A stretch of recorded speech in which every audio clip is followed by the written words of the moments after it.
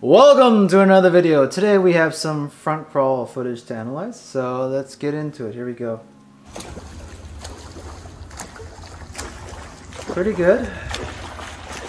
Nice house, by the way. Yep, I can see it already. I already know what to say. You probably do too.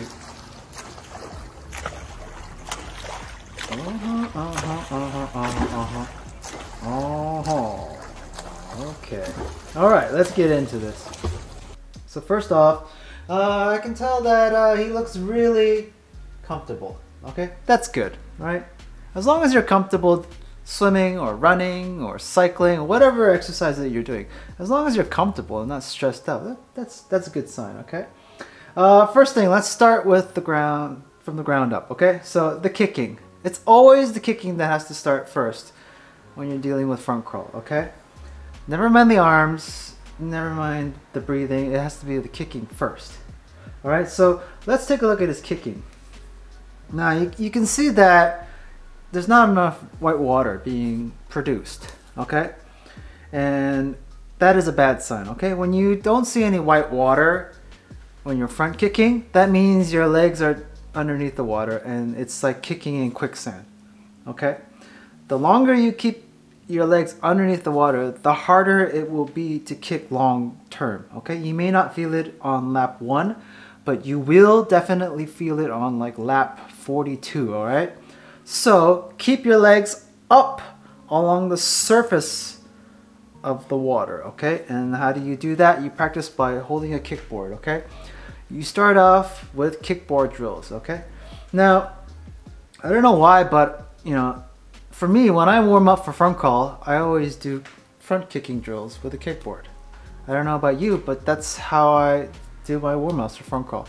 And you should too, okay? So always bring a kickboard to your local pool, or just use the kickboards that they use at the pool that you're swimming at, but it's better to get your own, okay? And the thicker and heavier the kickboard, the better, all right? Because it will help distribute your weight along the surface of the water.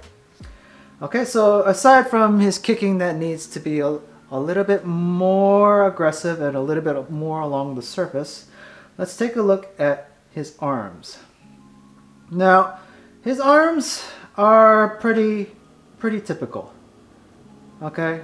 They're pretty like relaxed and just almost too relaxed, okay? I see this very often amongst a lot of people who are long distance swimmers. They have this very lazy zombie approach to front crawl, which is fine because in their minds they don't want the lactic acid to build up in their arms, okay, if they stress it out too much, right? If they use their muscles too much, okay? I get it. But you got to be a little bit more aggressive if you want to be more optimal. Now, what I mean by aggressive, I mean by spearing the water when you re-enter and stretching forward as far as you can. It's like you reach forward. There's a reason why we teach glides for beginner swimmers, okay? It comes back when you're learning front crawl. So when you glide, you know, the first lesson at your pool, they teach you to push off the wall and then glide, and they say reach, stretch like a rocket ship, and shoot through the water.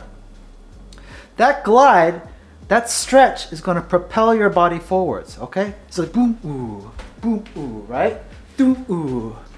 That momentum will carry you forward. And the same thing applies to front crawl. When you stretch your arm forward, reach, spear the water to build that momentum, and then reach.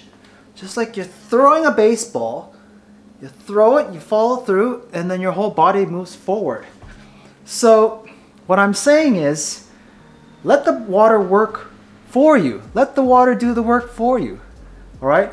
50% of front crawl is, yes, you pulling, but the other 50% is letting the water propel you forwards. And how do you do that? You gotta spear the water and stretch forward, okay?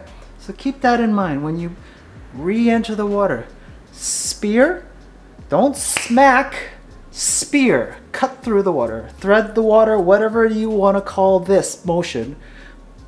Don't smack, spear, cut, incision, surgically be precise when you're re-entering, okay? And reach forward.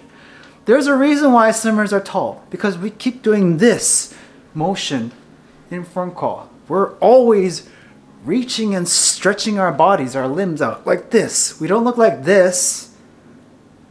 We look like this. You'll notice, like, look, my shoulders here, my shoulders down here. My shoulders here, my shoulders down here. I'm reaching with every pull with my front crawl. So keep that in mind. He's really looking up to the sky. Okay? Now, there's a difference between looking up here and looking here. When you come up for side breath. The higher you look, the harder it will be to maintain speed. Okay? It's okay to look up if you want. If you're getting tired, we all get tired. I get tired of front crawl, long distance. Yeah, sometimes I look up towards the ceiling because I just want to delay my breath. I want to get more oxygen. I get it. But he's just starting out. And when you're starting out, you want to do to the side as much as possible. Okay? Like this. Okay? Out and back in quickly. Out, back in quickly. And how do we do that? Okay, well, like I said earlier, you gotta spear the water and reach that propulsion with your head tucked to the side, working together. That's how you do it. Okay? So the opposite of working against would be like you spear the water, you reach forward, but your head is like this. Do you see that this and this is not working together? This head is up here, this arm's going there. The head and the arms are going in two different directions. No, you want the head and the arm to go in the same direction. And that's how you build that speed. Okay, that awesome glide. Okay? So keep that in mind. I think this kid will go far. He's really relaxed. He's got a nice pool. I wish I had a pool like this. Don't have to deal with other swimmers and all that. But yeah, to each his own. Okay, so that's all I have to say about this video. Thanks for watching. Leave a comment down below. And I'll see you later. Talk to you later. Bye.